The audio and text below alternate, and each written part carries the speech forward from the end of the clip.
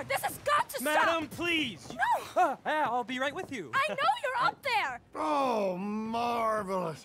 There she is. Just what I need. The crazy wood nymph. Can't a man take a bath in peace? What the hell is that? It's a panther. You savage! And a nice clean one now, too. This is going above the mayor's bed. Okay, Mrs. Hobbs will be by to handle the taxidermy. Oh, travel safe, my friend. Wait, who are you? Where's Cecil? Glenn, I'm a friend of his. Cecil had to take a few days off. Mm-hmm. For stress. Is there any animal that you have not slaughtered? Oh, you flatter me, Miss Sorry, Davenport. I really will be right with you. The answer's no, but I'm retired, as you know, and have been for some time. Yes, and how many have you out there killing for you now? Not nearly enough, I'm afraid. Business is booming.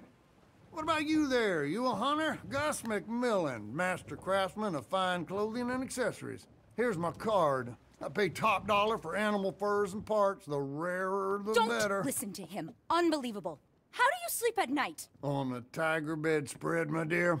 Seriously, come see me. You're no better than a murderer.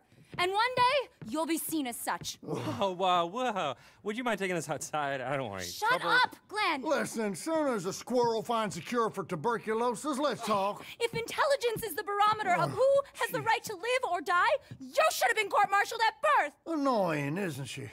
See him? The only thing he had on his mind was hunger, sweetheart, but I pulled the trigger. Survival of the fittest, isn't that your mentor's trite catchphrase? It's not survival of the fittest. You are killing to line your own pockets. This is how I make my living. We don't all have a rich daddy. While you're camped out in the woods, making witches' brews and talking to the wildlife, the rest of us are doing some real work. You think this is some big joke? Oh, That's what enough! the hell is that? Crazy shrew. They should throw you in an asylum. Oh, that's it! I quit! You can tell the mayor I've gone home.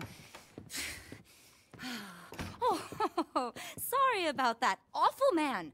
Harriet Davenport. I've been in the field now for 3 years, studying the hidden interconnections between animals of all species.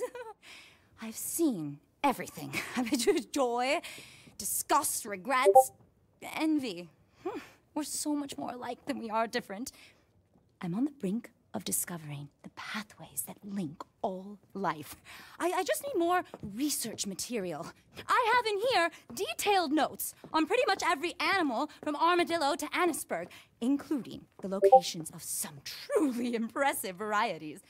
I would be willing to sell this to you if you will commit to bringing me anatomical samples from live species and promise not to carry out any more animal side in pursuit of Gus McMillan's greed. I'll pay you, of course. I promise I'm good for the money. Let's learn from nature, not destroy it. Excellent. Oh, we've been brought together for a reason. I strongly feel that. I've been experimenting with tonics that can provide access to remarkable new pathways of communication with other species. You have to live as they do, eat as they eat, hop as the toad, dig as the mole, love as the badger.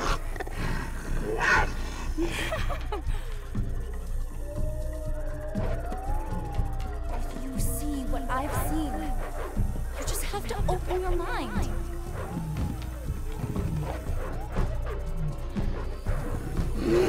Join me on a voyage of discovery.